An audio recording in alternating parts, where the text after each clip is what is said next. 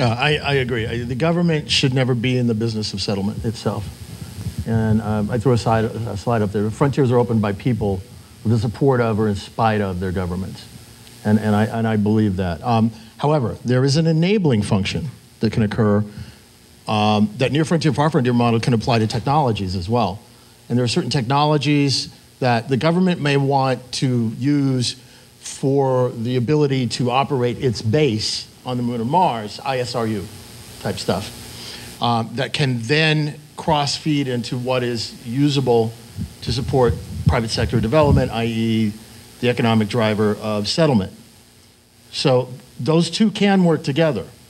I think part of the reason that we've seen the Antarctic issue goes beyond the relationship between the NSF function and the tourism function, and that has to do with the international treaty side of things, because you're not looking at resource utilization and those types of things.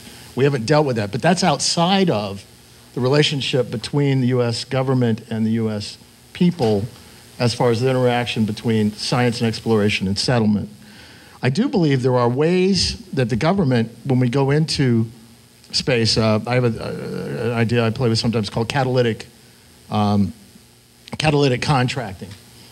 where NASA might say that we want a HAB module on the moon that's got 10,000 square feet, and you'll actually be awarded if there's an economic reward built in if you make it for 15,000 feet, and you can use the extra 5,000 for anything you want.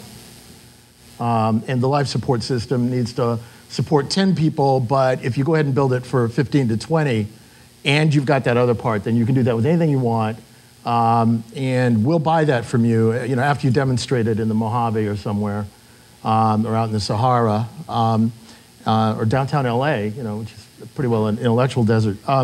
But you can then take that contract, and this moves outside of NASA. You get into other parts of the government where you'll get a zero-G, zero tax write-off.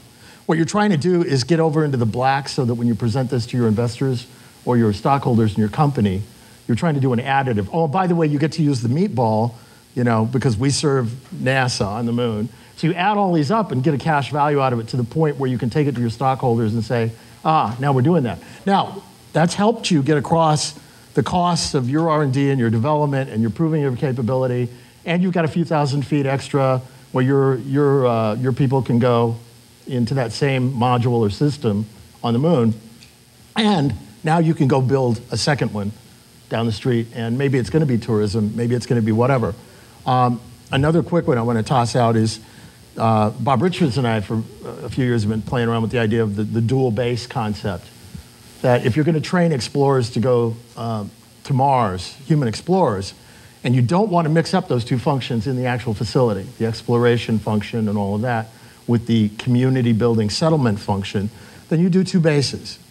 You do a base on the far side, where the poor astronauts are over there out of sight of the Earth with built-in time delays and this and that, as if they're simulating Mars, and they're doing all of that stuff. And your support base is on the near side and is operating in a community sense, in that you've got all your support people supporting your astronauts who are practicing Mars on the far side, which is, again, a pure government function base. Doesn't have to be any private sector involvement at all in that one. But all these other kinds of contracts and all these other ways of leveraging off the private sector are being applied on the near side support base, so that you get the best of both worlds. Just an idea. Go ahead. I got a question on the, let me read it. The question is, what experiments would you put on a lunar lander? Where on the moon would you send it? Well, the experiment that I would put on a lunar lander is a plant growth module. And where I would send it would be the easiest place that the engineers would land it. I'd be happy with an equatorial site and doing a 14-day growth mission. I'd be happy with a polar site and doing a lower light, longer mission. So to me, the important point would be grow a plant on the moon. That's what I'd like to do.